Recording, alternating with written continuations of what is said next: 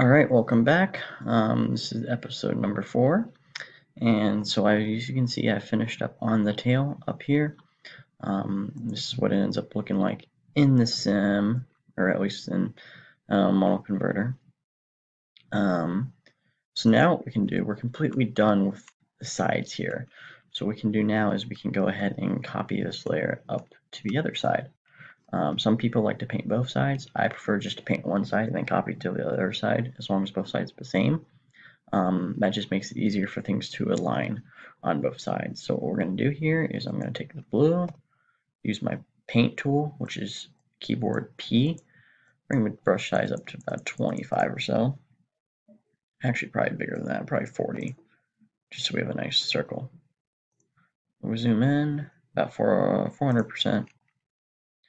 Line our cursor up right in the middle here as best we can, just eyeballing it.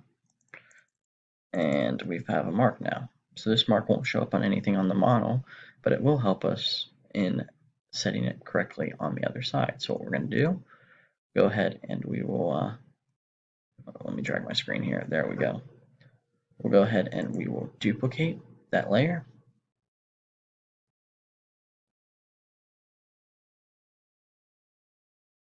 And we'll make that left. So that's going to be the left side now. So I'm going to change to my move tool, which is M. Now we're going to do, make sure we're highlighting on the left layer. We'll go layer, transform, and on the hawker we have to flip it horizontally. So now we flipped the layer horizontally and we can move it up here. So we're going to go ahead and press M and grab and drag all the way up to the top and just place it around there. Now we go ahead and go in here and we basically just center that mark as best we can. There we go. So now we have that all completed, and we'll go ahead and we'll export that.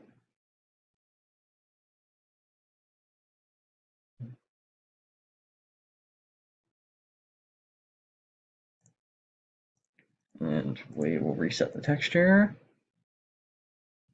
And if we go look on the back here, as you can see, we have a perfectly lined up paint between both sides. Do a free rotate, and you have the very basis of our paint already starting to form. Now from here on, I'm basically just going to build off the left side because everything else is basically focused on how I have everything set up right now. Okay, so at this point we're going to go ahead and do the engines, and I'm just going to do them so that they align with what's on the fuselage here. The engines aren't that big of a deal to me at the end of the day. I'd rather have everything kind of look correct, as it should say, rather than trying to keep everything, because we'd have a nasty mix up between colors here, and I just don't like the idea of that. Like I said, I do my best just to paint as best I can. And I know there's already some areas that I've missed on this paint, but they're so minuscule that I don't care that much about them. I'd rather just have a good representation of the paint in the sim. So we're going to go ahead and we'll start with a new layer group called Engine LO, stands for Engine Left Outside, because we're going to have to paint both the outside and inside of the engines. Which is nice about Henry's paint kits is typically he has the engine insides just one mask, so we only have to have one layer group for the insides. So we're going to go ahead and create a new layer called blue once again, and we will scroll down here. Here's the left engine outside. Zoom in and we will start creating our layers. So I'm going to zoom in on the model. Looks like right about here, so I'll typically do my best to place them correctly. There we go. Try right about here. Oops. And about in line right here. And I typically will export this out first before I add any curving to it. Sometimes they look well enough without the curving because of the curvature of the model that you don't need to add it, but we'll look in here. So I definitely need to move everything up a little bit. That up some, that up some. This needs to go up a decent amount more from what I already, yeah, this needs to go up a lot more. And that one needs to go up a little bit, right about there. So we'll export again. Like I said, this is all trial and error right now.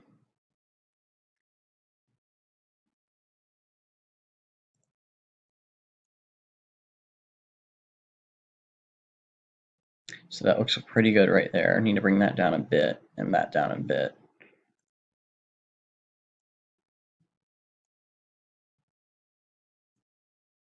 But this is one, as you can see, kind of, it doesn't, it's a straight line, but because of the curve, the engine almost seems sort of curved. But we're going to add a little bit of curve here. And this is going to mess up our points somewhat, but it's not going to change it a lot.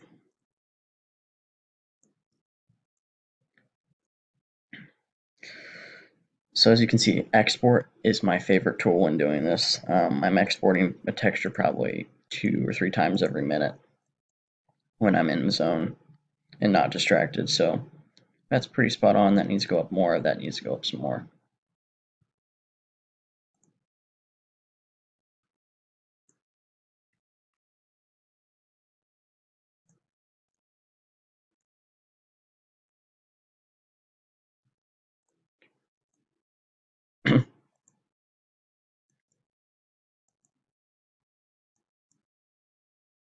Yeah, we need to bring that up a little bit more too.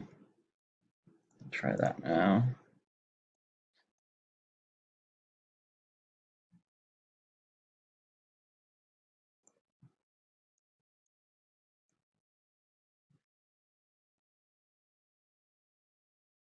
It's about as pretty spot on as we can get for this almost.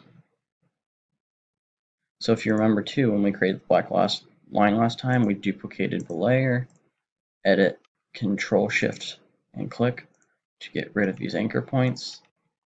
Change this over to black, and we're going to stroke the path. We'll try 5 to start. So the engine stripes you're going to have to play around. It's not going to be the same stroke width as it was on the fuselage. You have to play around and see what works. So when we load here, black is 5. Probably need a little bit more. So we'll stroke it at 6 next time.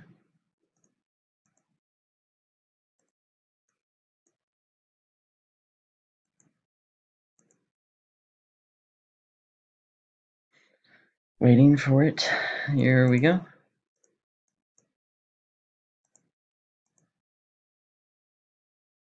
And that's probably about spot on there. And looking at it, we could probably move it a little bit more. But once again, this is one of the things where I'm like, it looks visually close enough and no one's ever going to look that closely at a paint MSM. So it's a good representation. So that covers the engine stripes. I'm going to go ahead and finish this engine. And then we're going to use the same process again to copy this over to the right outside right here, and then also the insides out here. So by the time I get to the next video, we'll be done with the engines and we can talk about winglets.